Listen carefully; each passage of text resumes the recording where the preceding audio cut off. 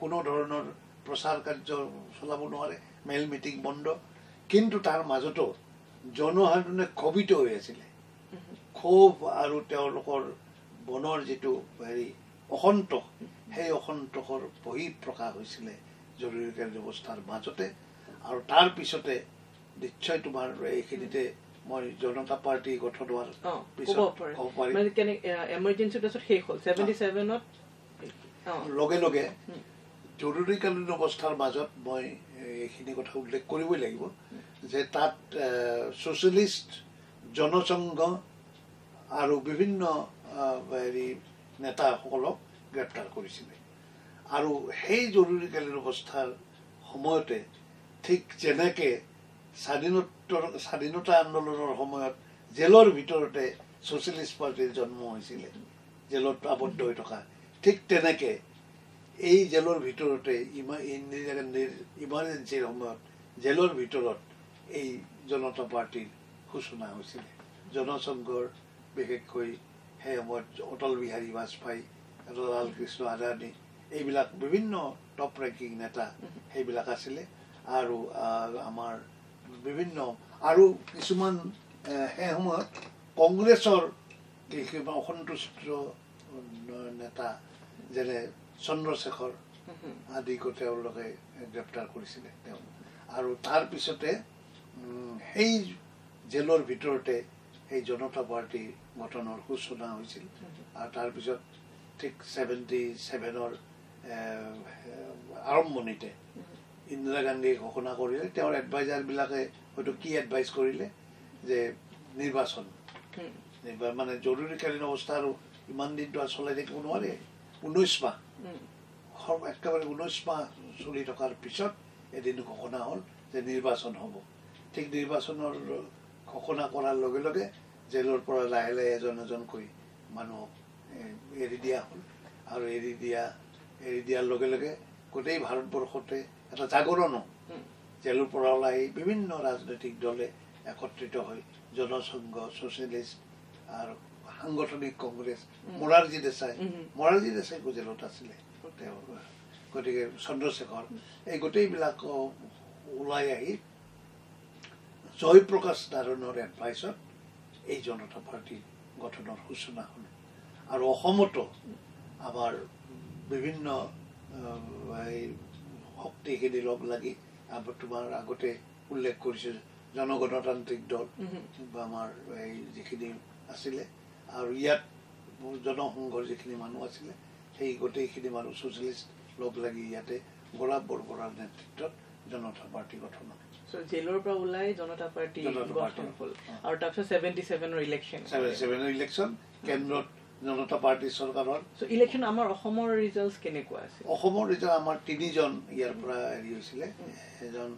গুৱাহাটী সমষ্টিৰ পৰা ৰেণুকা দেৱী বৰকটকী তাৰপিছত তেজপুৰৰ পৰা পূৰ্ণনাৰায়ণ সিংহ আৰু মংগলদৈৰ পৰা হীৰালাল পাটোৱাৰী এই 3জন আমাৰ জনতা পাৰ্টিৰ কেণ্ডিডেট হেৰি হৈছিলে নিৰ্বাচিত হৈছিলে So 77ৰ পিছত আহোঁ আপোনালোকৰ ফাইনেষ্ট আৱাৰ বুলি যদি কওঁ 78ৰ ইলেকশ্যন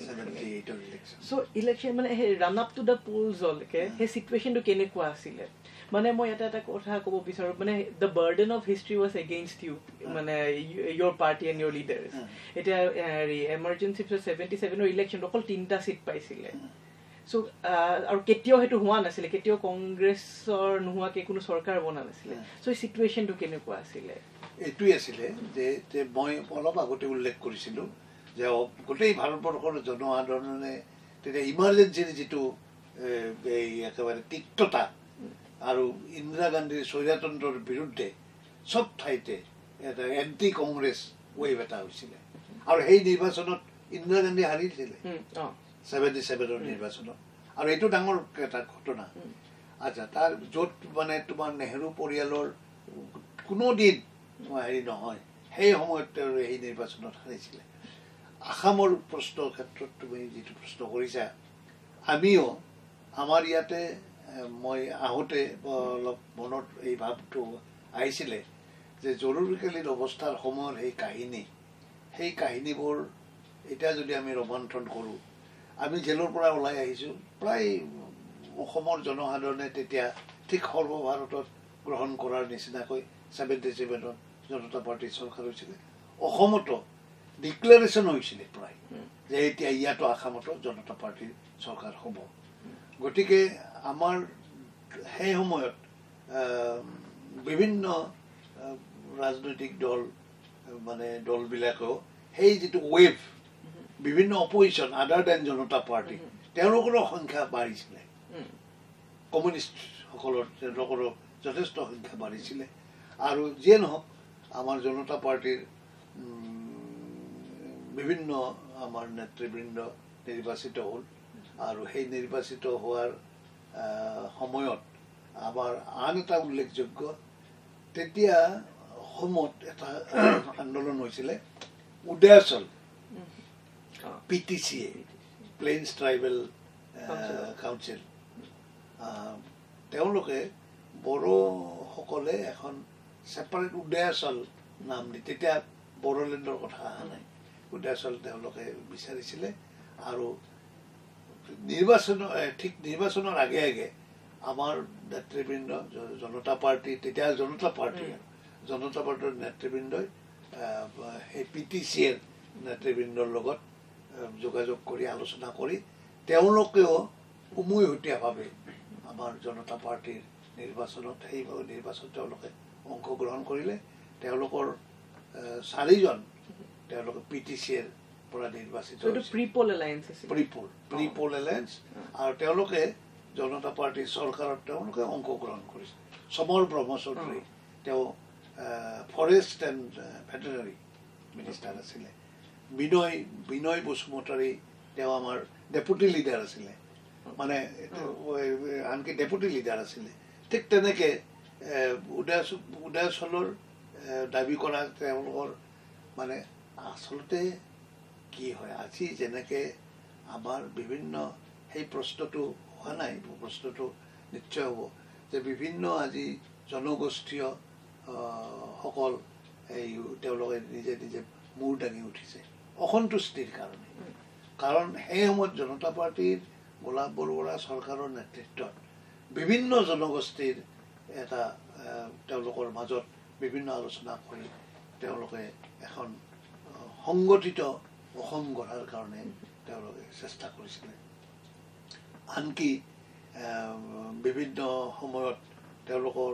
বিভিন্ন আলোচনাৰ মাজত তেওঁলোকে অংশগ্ৰহণ কৰিছিলে আৰু অসমৰ স্বাৰ্থ ৰক্ষা কৰাৰ কাৰণে বহু দিনৰ মূৰত এখন অকংগ্ৰেছী চৰকাৰ পোৱা কাৰণে তেওঁলোকে আগবাঢ়ি আহিছিলে CPIMও আছিল আপোনালোকৰ এলায়েন্স আমাৰ সেইটো প্ৰি পোল আছে নে পোষ্ট পোল আছে প্ৰি পোল সেইটো তেওঁলোকক সমৰ্থন কৰিম বুলি কৈছিলে ওকে সো তাৰপিছত ৰিজাল্ট দিলে তাৰপিছত এতিয়া গোলাপ বৰবৰাৰ কেণ্ডিডেটছৰটো কি আগতে নিৰ্ধাৰিত হৈ আছিলে নে চিফ মিনিষ্টাৰিয়েল চইচটো পিছত হ'ল বা কেনে কি পৰিস্থিতিত হ'ল বিকজ তেওঁ ফাৰ্ষ্ট টাইম MLA আছিলে ক'ব গ'লে তেওঁ সেইটো নিৰ্বাচনটো যিটো আৰু আমি পেপাৰত পঢ়িছিলোঁ তেতিয়া দুলাল বৰুৱা আৰু ৰেণুকা দেৱী বৰকটকীৰ নামো চলি আছিল সেইটো সময়ত না ৰেণুকা দেৱী তেতিয়া তেখেত আছিল কেন্দ্ৰীয় মন্ত্ৰী তেওঁ কেন্দ্ৰীয় মন্ত্ৰী আছিলে মানে কিছুমান প্ৰশ্নৰ উত্তৰ দিবৰ কাৰণে আমি অলপ বেছি আৱেগিক কাৰণেই নেকি আমি উত্তৰ দিয়াৰ কাৰণে আমি মানে সেই মনৰ হেৰি নহয় তথাপি তোমাৰ প্ৰশ্নৰ খুব মানে যুক্তিযুক্ততাপূৰ্ণ প্ৰশ্ন সেই প্ৰশ্নটো আমি ৰাজনীতিত আৰুতো আৱেগ নচলিব গতিকে সেইটো মানে মই নিশ্চিতভাৱে এইটো পৰিষ্কাৰ কৰি দিব খোজো যে গোলাপ বৰবৰা প্ৰথমবাৰৰ কাৰণে তেওঁ MLA হৈছিল আমিও প্ৰথমবাৰৰ কাৰণে MLA হৈছিলোঁ আমি ক'বই নোৱাৰো কেনেকে MLA হৈছিলোঁ আজি যদি সোধা যায় যে সেই কথা আমাৰ আজিৰ তাৰিখত আমি কোৱাৰ মানে হেৰি নহয় আচ্ছা যিয়ে নহওক জনসাধাৰণে আমাক তেতিয়া সেই ভোট পাতিছিলে আৰু জনসাধাৰণে বিচাৰিছিলে এখন এণ্টি কংগ্ৰেছ চৰকাৰ কৰাৰ কাৰণে আৰু জনসাধাৰণে জানিছিলে যে কিসকল মানুহৰ নেতৃত্বত এখন চৰকাৰ সফল চৰকাৰ দায়িত্ববোধৰ চৰকাৰ এখন হ'ব পাৰে গতিকে নিৰ্বাচনৰ পিছতে ঠিক প্ৰায় নিশ্চিতই কৰিছিলে যে গোলাপ বৰবৰা মুখ্যমন্ত্ৰী হ'ব তথাপি ৰাজনীতিটো আৰু সেনেকে নচলে ৰাজনীতিটো 2-2-4 নহয় 2-2 কেতিয়াবা 5 বুলি কয় মোৰ এই কথাখিনি গোলাপ বৰবৰাৰ কোটেশ্যন কৰি মই কৈছোঁ তেওঁ প্ৰথম বিধানসভাৰ বক্তৃতাই তেওঁ এইটোৱে কৈছিলে যে ৰাজনীতিত 2+2 4 নহয়, 2 5 বুলি কয়। অৰ্থাৎ ৰাজনীতিত শুদ্ধভাৱে কোনো কথা নচলে। কিন্তু আমি যিসকলে আমি নিৰ্বাচিত হৈ আহিছিলোঁ সেইসকলে আমি ভাবিছিলোঁ যে এখন শুদ্ধ চৰকাৰ, এখন জনস্বাৰ্থ ৰক্ষা কৰা চৰকাৰ এখন হ'ব লাগে। সেইকাৰণে আমি এজন এনেকুৱা ব্যক্তি বিচাৰিলোঁ যিজনে এইটো পাৰে। সেই সময়ত দুলাল বৰাই নিৰ্বাচন অংশগ্ৰহণ কৰিছিলে লিডাৰশ্বিপ। গোলাপ বৰবৰা, দুলাল বৰা আৰু কিৰণ বেজবৰুৱাও সেইটো কৰিছিলে। তেওঁলোকে কিন্তু সমৰ্থন নাপালে আৰু গোলাপ বৰবৰাই হায়েষ্ট কৰি তেওঁ নেতা নিৰ্বাচিত হ'ল। আৰু সেই নিৰ্বাচিত হৈ তেওঁ প্ৰথমতে মাত্ৰ 2জন ৰাজ্যিক মন্ত্ৰী, 6জন মানে কেবিনেট মন্ত্ৰী, এই 6জন মন্ত্ৰী শপত গ্ৰহণ কৰি তেওঁ মানে চৰকাৰ গঠন কৰিলে। চ' এতিয়া আমি চৰকাৰ বনাৰ 2 দিনমানৰ পিছৰ পৰা আমি দেখা পাওঁ কি আপুনি গোলাপ বৰবৰাৰ লক্ষ্য চৌধুৰীয়ে এটা অসমত এটা এডুকেশ্যনেল ৰেভলিউশ্যন আনে বুলিও বহুতে কৈছিলে, যোনটো প্ৰথমে ক্লাছ 10লৈকে ফ্ৰী বিনামূলীয়া শিক্ষা দিছিলে, এটা ব্যৱস্থা কৰিছিলে। সেই ৰেভলিউশ্যনেৰী ষ্টেপটোৰ কথা অকণমান ক'ব নেকি? কেনেকৈ আপুনি লক্ষ্য চৌধুৰী গোলাপ বৰবৰাই এইটো কথা ভাবিলে? আচ্ছা, এইটোই মই অলপ আগতে ক'লোঁ নহয় যে প্ৰথম দিনা তেওঁ 2জন ৰাজ্যিক মন্ত্ৰী আৰু 6জন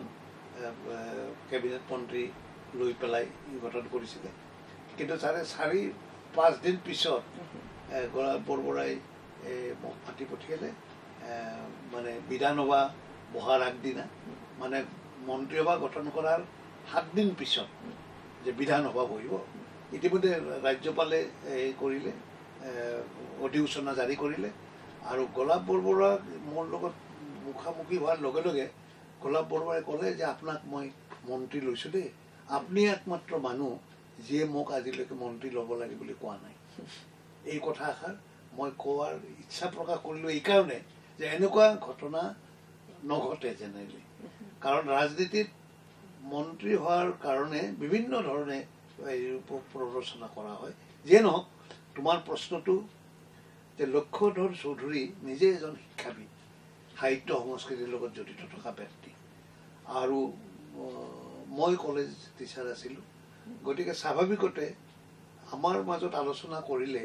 আমি নতুন কি এটা কৰিব পাৰোঁ, এই স্বাভাৱিকতে। আৰু গোলাপ বৰবৰা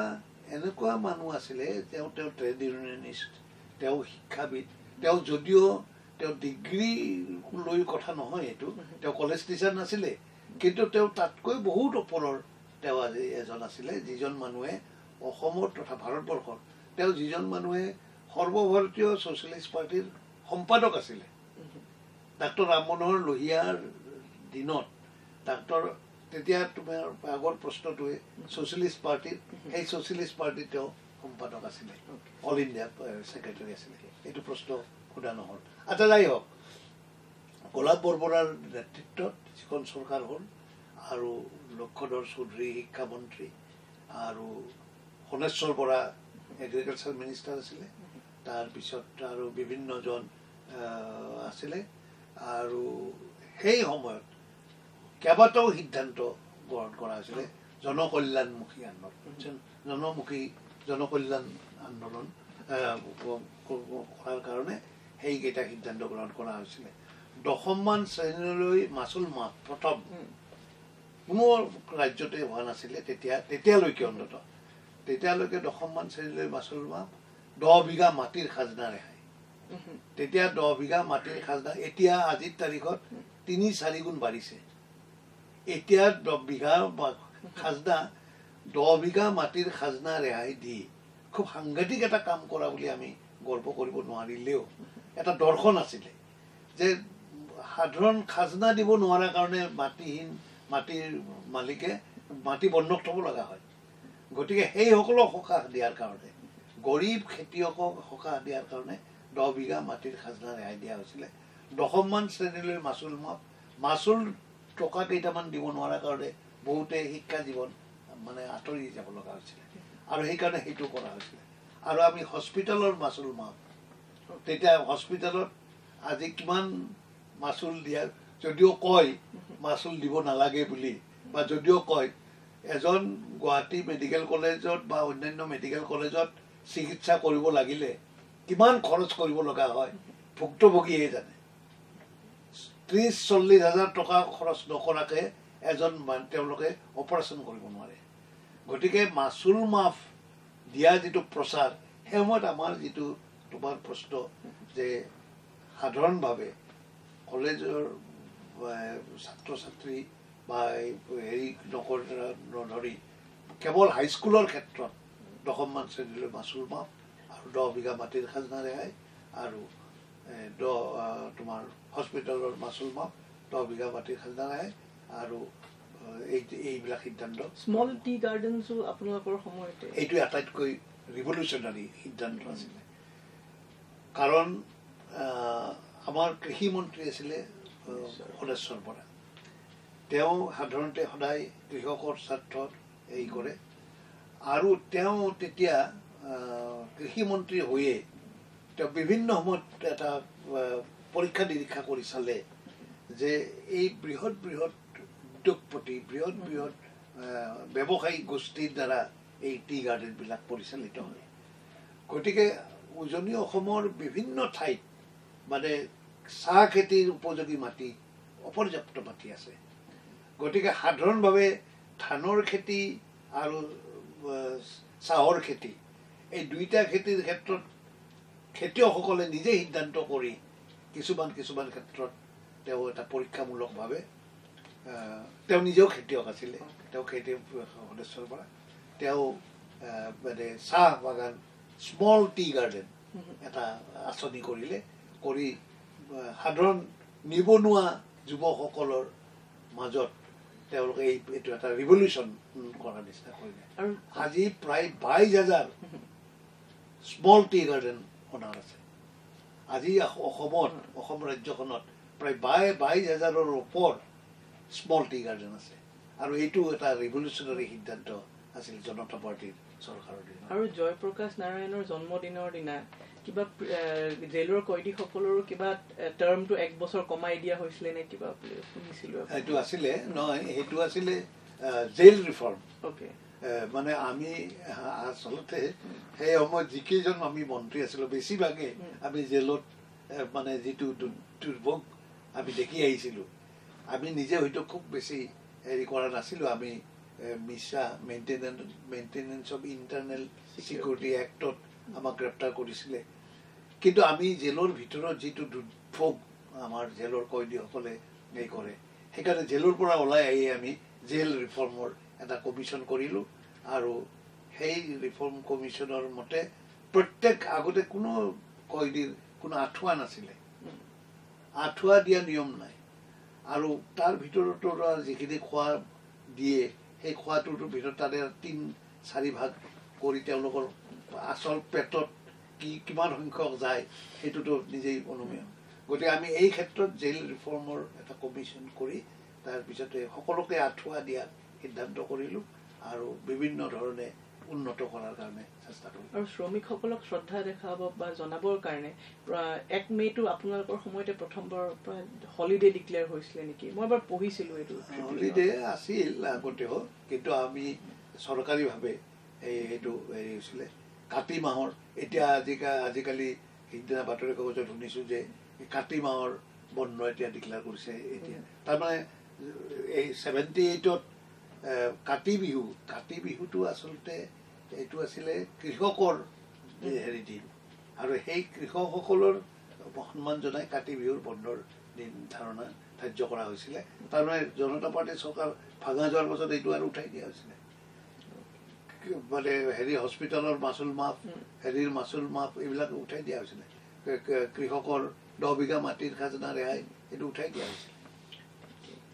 ইমানখিনি ভাল কাম কৰাৰ পিছতো আমি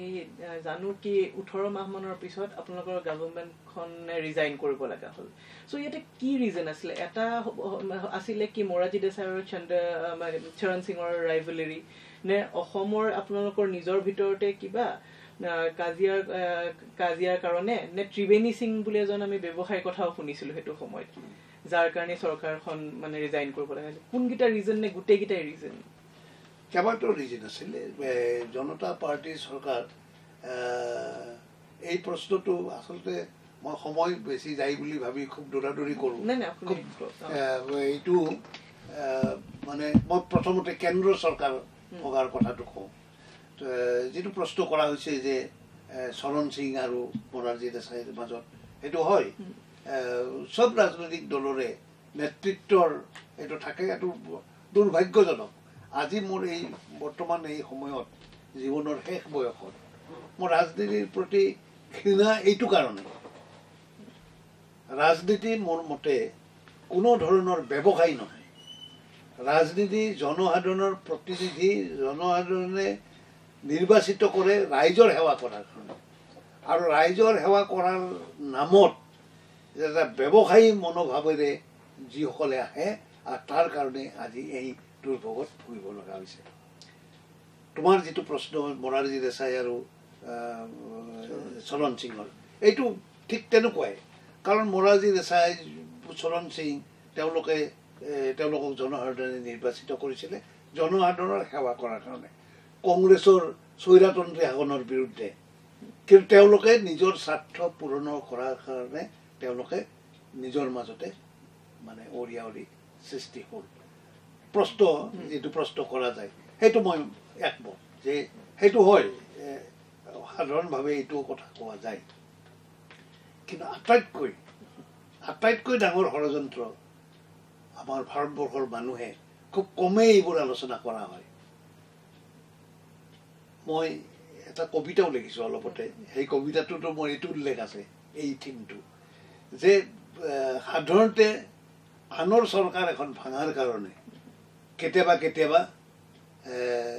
সন্ত্ৰাসবাদী শক্তিৰ সৃষ্টি কৰা হয় তুমি ভালকে মনত কৰিলে মনত পৰিব যে সেই সময়ত এটা আন্দোলন চলি আছিলে পাঞ্জাব সেপাৰেট পাঞ্জাব এইটো আন্দোলন আছিলে কি হেৰি আকালি দলৰ এটা খালিস্তান আন্দোলন এটা আছিলে কিন্তু অলপ মনত কৰিলে স্মৰণ কৰিলে এইটো কথা পৰিষ্কাৰ হ'ব যে সেই আকালি দলৰ নেতৃবৃন্দক এই তোমাৰ বাৰ্নালা আৰু এই কি আছিলে তেওঁ হেৰি বৰ্তমানৰ মুখ্যমন্ত্ৰী সুখবীৰ সিং বাদল আৰু আমাৰ হেৰি তেওঁ জনতা পাৰ্টিৰ চৰকাৰৰ কোৱালিশ্যন গভৰ্ণমেণ্টত অংশগ্ৰহণ কৰিছিলে গতিকে মই এইটো প্ৰমাণ কৰিব খুজিছোঁ যে তেওঁলোকে ছেপাৰেট ষ্টেট বিচাৰিছিলে যদিও তেওঁলোকক জনতা পাৰ্টিৰ চৰকাৰে আঁকোৱালি লৈ তেওঁলোকক চৰকাৰত অংশগ্ৰহণ কৰাৰ কাৰণে তেওঁলোকক সন্মত কৰাইছিলে অৰ্থাৎ তেওঁলোকৰ যিটো ছেপাৰেটিষ্ট টেণ্ডেঞ্চি সেইটো নোহোৱা কৰিছিলে কিন্তু তাৰ ফলত সমস্যাটো আমি সমাধান হোৱা বুলি আমি ভাবিব পাৰিব লাগিছিলে কিন্তু তাৰ পিছতে সৃষ্টি কৰিলে ভিনৰাল একেবাৰে সম্পূৰ্ণভাৱে আৰু মই এই কথাটো আজি ক'ব খুজিছোঁ যে একমাত্ৰ ইন্দিৰা গান্ধীৰ সেই সময়ৰ মানে হেৰিতে ষড়যন্ত্ৰতে এই ভিনৰালাৰ সৃষ্টি হৈছিলে কিন্তু দুৰ্ভাগ্যৰ কথা এই ভিনৰালাৰ শক্তিটোৰ হাততে তেখেতে প্ৰাণ দিব লগা হ'ল এই কথাখিনি মই আকৌ এবাৰ ৰিপিট কৰি ক'ব খুজিছোঁ যে সেই সময়ত বাতৰি কাগজবিলাকত এই কথাটো ওলাইছিল যে আৰু আমাৰো দৃষ্টিভংগী এইটো আছিলে যে তেওঁলোকে ছেপাৰেট ষ্টেট বিচাৰিছে খালিস্তান বিচাৰিছিলে ঠিক আছে তেওঁলোকে শান্তিপূৰ্ণ আন্দোলন আছিলে আৰু সেই আন্দোলনৰ মাজৰ পৰা আন্দোলনৰ টপ ৰেংকিং নেতৃবৃন্দক জনতা পাৰ্টিৰ চৰকাৰত বাদল আছিলে এগ্ৰিকালচাৰ মিনিষ্টাৰ বাদল আৰু এইজন আছিলে হেৰি আচ্ছা যিয়ে নহওক দুইজন টপ ৰেংকিং নেতা জনতা পাৰ্টিৰ চৰকাৰত অংশগ্ৰহণ কৰিছিলে কেন্দ্ৰত আৰু যাৰ ফলত এইটো মানে কি হ'ল এইটো তাৰ মানে আত্মঘাতী হেৰি মানে আনক হুলপুতি হেৰি কৰাৰ যিটো প্ৰচেষ্টা জনতা পাৰ্টিৰ চৰকাৰখন ভাঙাৰ কাৰণে মানে তুমি এটাতো মই অস্বীকাৰ নকৰোঁ চৰণ সিং আৰু মোৰাৰজী দেশাইৰ মাজত বিবাদ তেওঁলোকৰ হেৰিৰ কাৰণে হয় আৰু এইটো কাৰণ এইটো এটা কাৰণ ভিনৰালাৰ সৃষ্টি কৰিছিলে কৰি একেবাৰে সাংঘাতিক চাৰিওফালে হত্যাকাণ্ড বিভিন্ন একেবাৰে সন্ত্ৰাসৰ সৃষ্টি কৰিছিলে আচ্ছা আসামৰ ক্ষেত্ৰতো ঠিক একেই কথা মই খোলাখুলিভাৱে এইটো মই কোনো মোৰ দলীয় স্বাৰ্থ ৰক্ষা কৰাৰ কাৰণে মই এইটো কথাটো নকওঁ যে এইটো বাস্তৱ কথা সেই সময়ৰ তেতিয়া হয়তো তোমালোকৰ জন্ম হোৱা নাই কিন্তু সেই সময়ৰ যিটো জনতা পাৰ্টিৰ চৰকাৰ আছিল মানে আসামৰ